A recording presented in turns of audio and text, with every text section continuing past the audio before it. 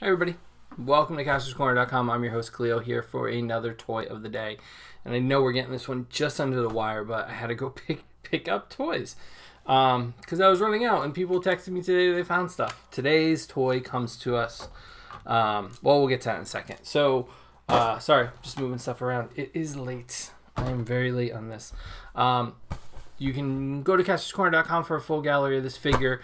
You can follow us. We are at Castors Corner on all social media. We got to reveal some new Star Wars toys today, so go check that out on our Instagram, Facebook, and Twitter.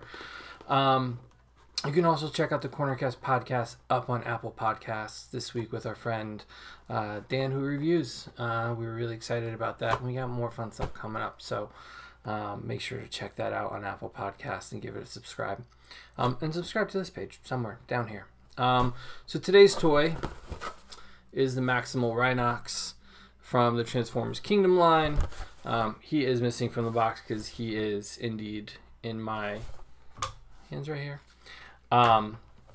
We got this review to do thanks to our new friend James. Thank you so much, James, for picking this up for us. We really appreciate you picking it up while we were at work. So that was really nice of you. And they're hitting Targets and Walmarts right now and shipping with Cyclonus. So if you missed him the first time around, box art really captures the look of him. Honestly, I think the box art photo of him right here gives him a lot more depth to his character, whereas a toy feels a little plainer. I wish they had added some of the touches and some of the sculpting work, because you can see on his legs it's all kind of wrinkled like a rhinoceros. His legs at least don't weather that way, so I would say that's one criticism I have about it. But he does transform in 35 steps, which has been kind of difficult. He's been a hard one to transform, I'll be honest with you. I've done it a few times and I always get tripped up with the legs. So we're actually going to go from robot to Rhino because I might have an easier time. I spent about 6 minutes in the last video. The first time I tried to record this, it took me about 6 minutes and I still couldn't get the legs without popping off all the joints. So I decided to start over. I will admit to that.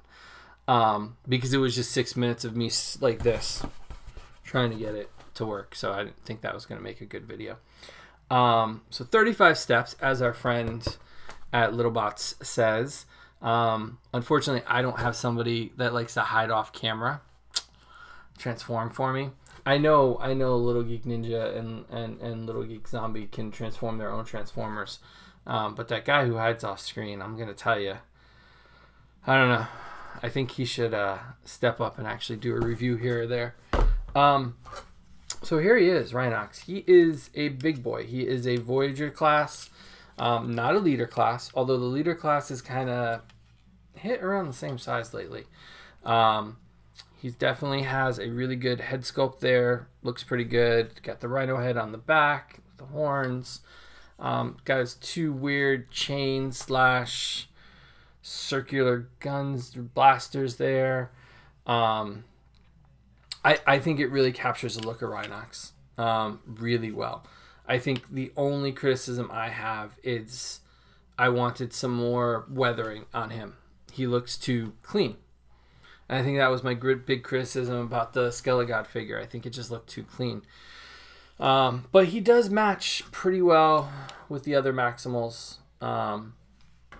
He is about the same size as the leader class Optimus if they're standing next to each other. So that's what I'm saying.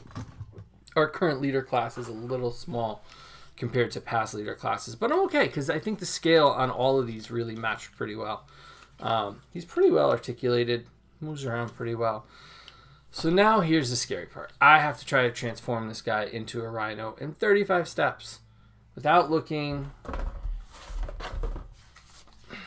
at these. I did it the first time, actually. The only thing I couldn't get to work was, I'm going to try to do as much of this on camera as I can. These slot into his abdomen area. Some questionable jokes there on how they look and how they work. So I will admit, I am not going to try to put them in, but they fit together like that. And then they're supposed to peg into his inner knees. to kind of hide them within the sculpt. So, so the hands fold in, so you can pop the hands open. There we go.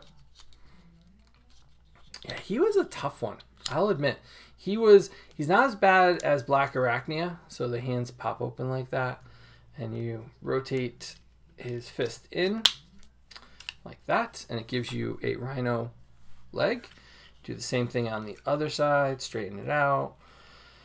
Black Arachnia, I still have not transformed. I've watched videos on it. I still can't do it. She's probably the only Transformer I have not been able to transform, or feel like once I get her into Spider, I'm not getting it out.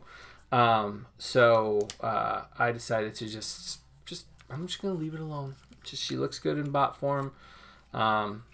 So the rhino head comes up over the top there. The two shoulders kind of fold in backwards. So you bring the arms out front like that, and these, you gotta lift up the head first. These fold in, and those are pretty tight there into the shoulder joint there. Thankfully, all these joints really do snap off if you need them to. And actually, it's easier to transform him to continue the transformation like this. Now, here's where it gets messy. The legs are not the typical like open fold out. It's a couple different maneuvers here. So I'm going to try to do it the best I can without looking, so you can kind of see how they fold, rotate around. I think that's where I got tripped up last time. His back legs are on the inside, so you rotate those out. And once you get those open, it's a little bit of like Transformer Jenga, I guess, of trying to figure out where all these pieces really... always pop that leg off. There we go. Rotate the leg out. And so now you got one that looks kind of like this. I know, it looks like a mess. Like, I don't know. I really have no clue how these engineers figure out how all these parts come together. Like, it's...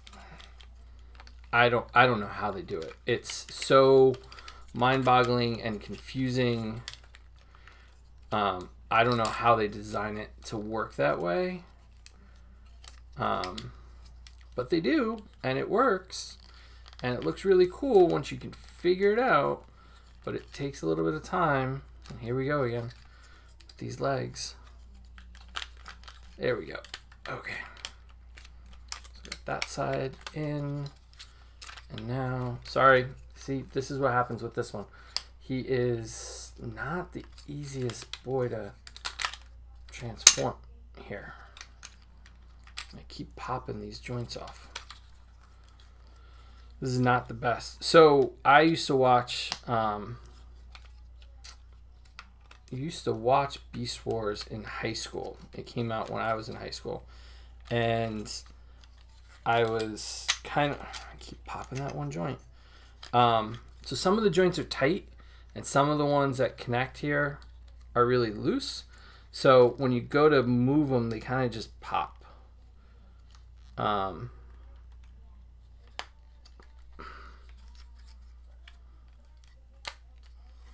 Now I can't get it back into place. So I used to watch Beast Wars growing up in high school, and I would try to do my best to make sure that I was... I keep popping this one joint. I don't know what I'm doing. So I would try to watch as much as I possibly could while I could get ready for school. And then, there we go. And then that flips out there, and then this flips in here. Oh, yeah, not pretty. Not pretty at all. So I would watch it, try to watch as much as I could. I'd have to pop the VHS tape into the VCR to record the last 10 minutes of the show so that I could watch it when I got home from school, which was always great. And then watching it transform into Beast Machines was another one that was kind of devastating to see. Optimus Prime's, right hand here in Rhinox, like his lieutenant here, go bad and work for Megatron was it was devastating. Like it really was. When that reveal came out, that I can't wait to see DJ try to do this. This is why he edits, I'm sure. So that is probably the best I'm going to get him, to be honest with you. And it's not bad. The back piece has to fold in a little bit better. But you can, there we go. Okay. So there he is, all folded out. As a Rhino, his jaw is articulated. He looks good next to Prime. So there he is. I mean, these beasts are killing me. Like, what was that? 4 minutes of me struggling to transform him, and not even that well to boot, and I'm still trying to get the pieces to line up. It's a good figure. I just clearly can't do it. I mean, it's trying to get those pieces that kind of slide in and slot in right that really just struggle. And I'm rushing, and it's late, and I don't do any editing, so I guess you get what you get, and you don't get upset. But you got to see scale. You got to see what he should look like as a Rhino, which is pretty good. I think it's not the best. I did not do the best job here. I will admit that, but there we go. So thank you guys for struggling through that with me. I will have a full gallery of this guy up on the website shortly, or by the time you see this, it'll be up there. Tomorrow, well, he's not, I don't think he's in the room. We got Galvatron too, so we're going to take a look at Galvatron. I'm going to try to put this guy back together to take pictures as a Rhino. And yeah, so follow us. We are at Kastor's Corner on all social media. You can check out the Cornercast podcast up on Apple Podcasts this week with our friend Dan Who Reviews, which is, oh, okay. Well, that makes it a little bit better. I forgot to fold in the chest too. So that makes the arms, oh, that works so much better. Okay, I clearly did not read the instructions here. So with Dan Who, it's up on Apple Podcasts. It's a subscribe button, and hit the subscribe button down below if you like to see me struggle with these toys and try to put things together that I clearly am losing my touch for, because I can usually do these without looking at instructions. And I'll admit, I did all this without looking at instructions. So I think I got pretty good. Not the best, but pretty good.